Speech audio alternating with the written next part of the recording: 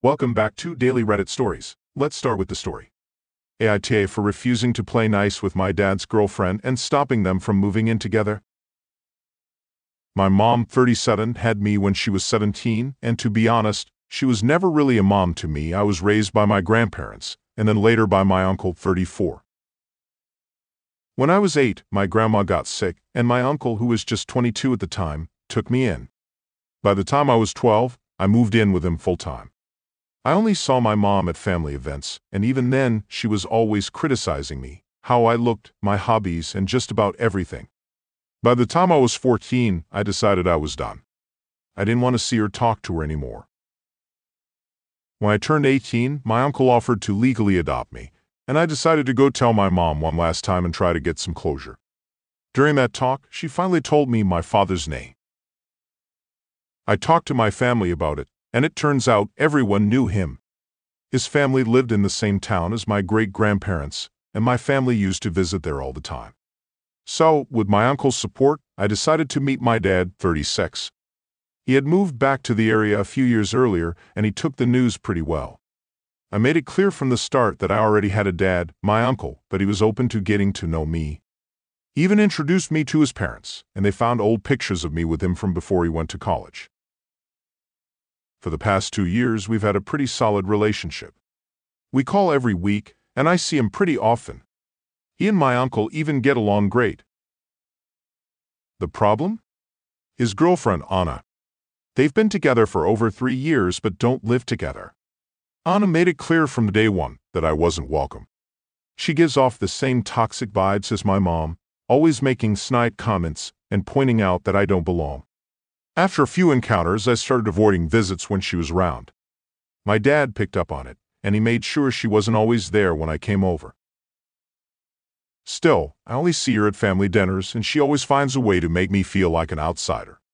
She'll say things like, "If you were really part of the family, you'd know that," or make remarks about how I don't look like my dad. It sucks. Then last week, she called me, and I thought it was some emergency. But nope, she wanted to talk about how she and my dad want to move in together, but he's holding back because he's worried I'll stop coming around if she's always there.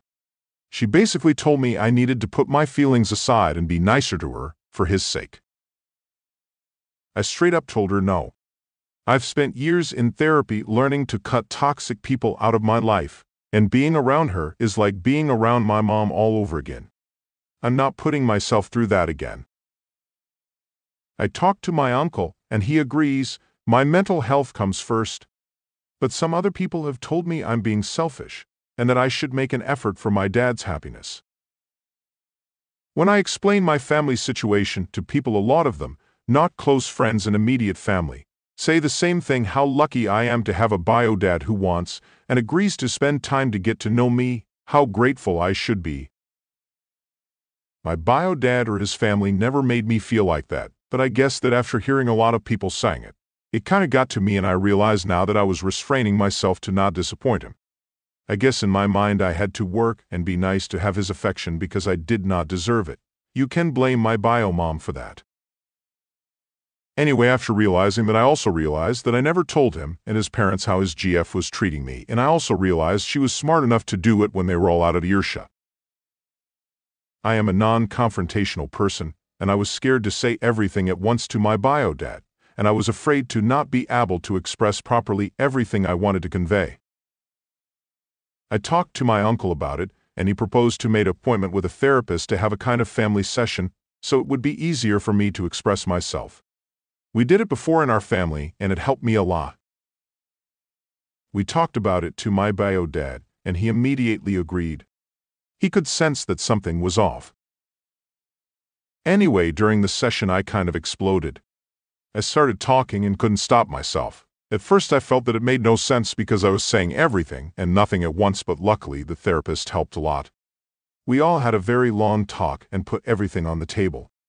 My bio dad had no idea that it was this bad with his GF, and he was really appalled and remorseful for not realizing it. Something that angered him and my uncle a lot was the comment about me not looking like my dad, which I never took notice of because it's true.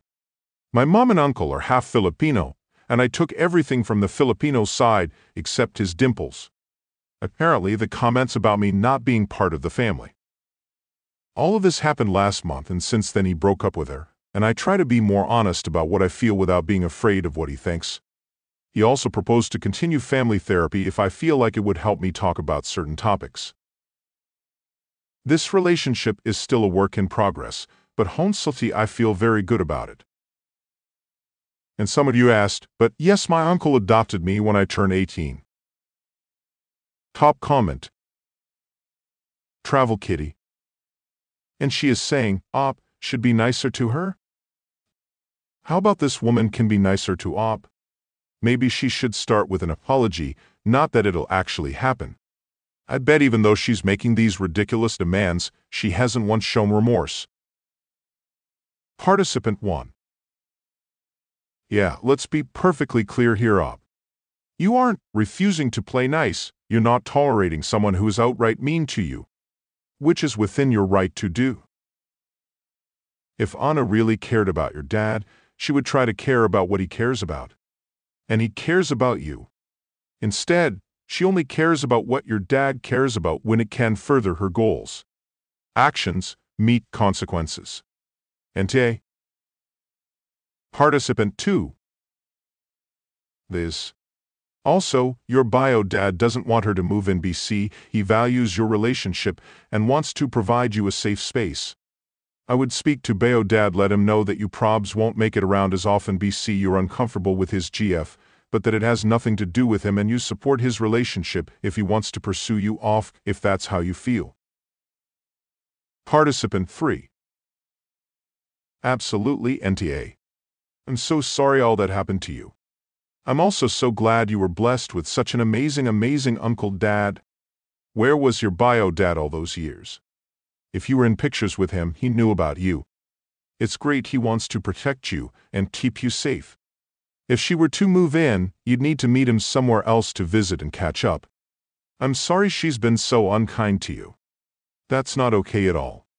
I'm proud of you for standing up for yourself. Op. Oh, sorry if I wasn't explicit enough in my post. It's hard to explain well with the character limit. My bio dad never knew I was his son until 2 years ago. My mom always told us my father was a summer fling and she didn't know who he was. My bio dad lived in the same town as my great-grandparents, so they all were kind of summer/holidays friends. He and his family met me, but in their eyes I was the new grandkid. My grandparents and his parents were close, so they used to have dinner and spend afternoon together. So until he left for good, I used to see him sometimes during holidays.